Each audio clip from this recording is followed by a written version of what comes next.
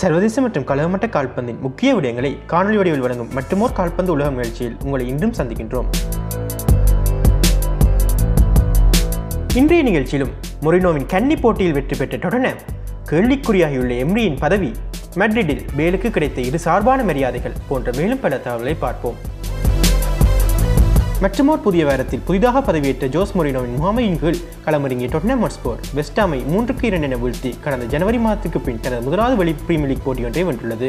இறுதியாக 2000 ஆண்டு தனது முகாமையின் கீழ் விளையாடிய முதலாவது போட்டியினை தோற்றதன் பின்பு எந்த ஒரு கழகம் சார்பாகவும் தனது முகாமையின் கீழ் விளையாடிய முதலாவது போட்டியை மொரினோ தோற்கவில்லை என்பது சிறப்பு அம்சமாகும். இந்த வெற்றியின் மூலம் டொட்டன்ஹாம் அவரது வரலாற்றிலேயே முதலாவது தடவையாக வெஸ்ட் ஹாமுக்கு எதிராக 3 வெளிப்போட்டிகளில் வென்றுள்ளது. வீரர்களுடன் எல்லா நேரமும் சுமூகமான உறவை பேணாத மொரினோ இப்போட்டியில் டொட்டன்ஹாமின் நட்சத்திர வீரர் எரிக்சனை வெளியே வைத்திருந்தமை குறிப்பிடத்தக்கது. பெரும் தொகை ஒப்பந்தங்களுக்கு பெயர் போன மொரினோ எந்த பெரிய வீரர்களை விற்று எந்தெந்த பெரிய ஒப்பந்தங்களை செய்வார் என பொறுத்திருந்து பார்க்க வேண்டும். இறுதி நேரத்தில் ஃபெர்மினோவினால் அடிக்கப்பட்ட கோலின் மூலம் கிறிஸ்டல் பேலஸை அவர்களது சொந்த மைதானத்திலே வைத்து 2-1 என வீழ்த்தியது லிவர்பூல். முதலாம் பாதியில் ஜேம்ஸ் டாம்கின்ஸினால் கோல் ஒன்று அடிக்கப்பட்ட போதிலும் அந்த கோலை மீள்பரிசீலனை செய்து பந்து அவருக்கு வர முன்னர் சக வீரர் அயூவினால் லிவர்பூல் வீரர் லோவ்ரென் ஃபவுல் செய்யப்படுவதை கண்டறிந்தனர். மிக நீண்ட நேரம் எடுத்துக்கொண்ட இந்த பரிசீலனையின் முடிவாக அதை கோல் இல்லை என அறிவித்தனர் நடுவர்கள்.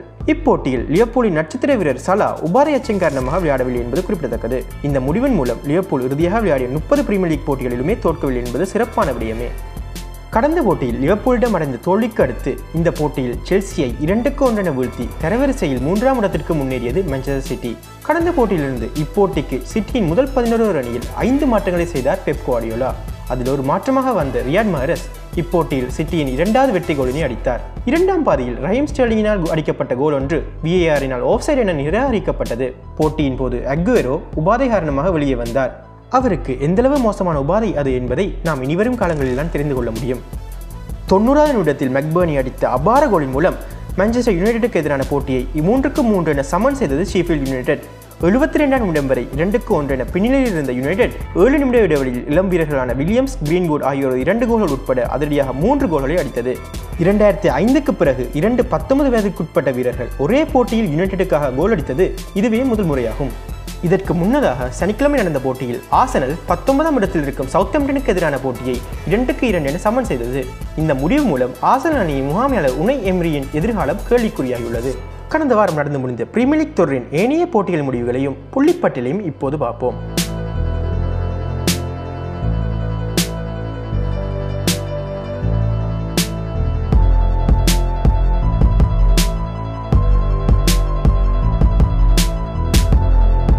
தொடர்ந்து நாம் லாலிகாவை பார்ப்போம்.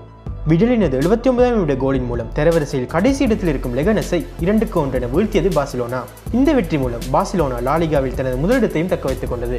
சனிக்கிழமை நடைபெற்ற போட்டியில் ரியல் சொசைடை 3-1 என இலகுவில் வீழ்த்தியது ரியல் மெட்ரிட். போட்டியின் 67ஆம் நிமிடத்தில் மெட்ரிடுக்காக மாற்று வீரராக வந்ததன் மூலம் கடந்த அக்டோபர் 5ஆம் தேதிக்கு பிறகு மெட்ரிடுக்காக விளையாடினார் பேல். சர்வதேச போட்டி விடுமுறையின் போது வேல்ஸ் அணிக்காக விளையாடிய பேல் அங்கு போட்டி முடிந்த பின்னர் ரியல் மெட்ரிட் சம்பந்தப்பட்ட பதாகைக்கு காட்சி அளித்திருந்தார். இதனால் அவர் இப்போட்டிக்கு ரியல் மெட்ரிட் ரசிகர்களினால் ஆதரவாகவும் எதிர்ப்பாகவும் வரவேற்கப்பட்டார். இப்போட்டியை வென்றிருந்தாலும் கோல் வேறுபாட்டில் பார்சிலோனாவையும் பார்க்க ஒரு கோல் குறைவாக அடித்திருந்தமையால் தரப்படுத்தலில் 2ஆம் இடத்தில் ரியல் மெட்ரிட் இருக்கின்றது. லாலிகா தொடரில் கடந்த வாரம் நடந்து முடிந்த ஏனைய போட்டிகளின் முடிவுகளையும் புள்ளிப்பட்டியலையும் இப்போது பார்ப்போம்.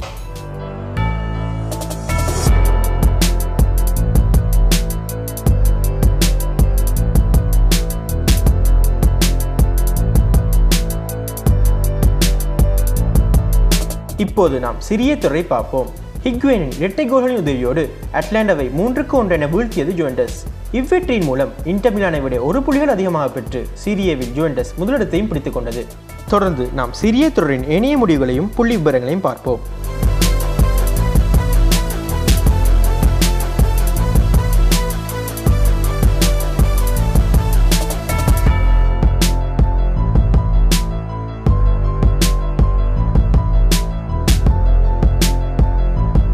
இறுதியாக நாம் பிரெஞ்சு லீக் தொடரை பார்ப்போம். லில்லி அணியை 2-0 என இலவாக வீழ்த்தி 33 புள்ளிகளுடன் முதலிடத்தில் யாருமே எட்டா உயரத்தில் தம்மை நிறுத்திக் கொண்டது PSG. இப்போட்டியில் கடந்த அக்டோபர் மாதத்துக்கு பிறகு நெய்மர் PSG சார்பாக விளையாடினார்.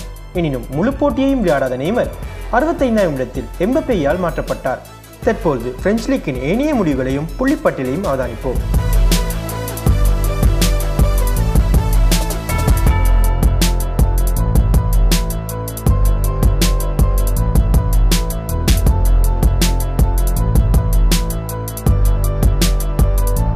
இந்த முறையும் நாம் பல்வேறுபட்ட உலக கால்பந்தாட்ட முடிவுகளையும் சுவாரஸ்யமான தகவல்களையும் பார்த்தோம்.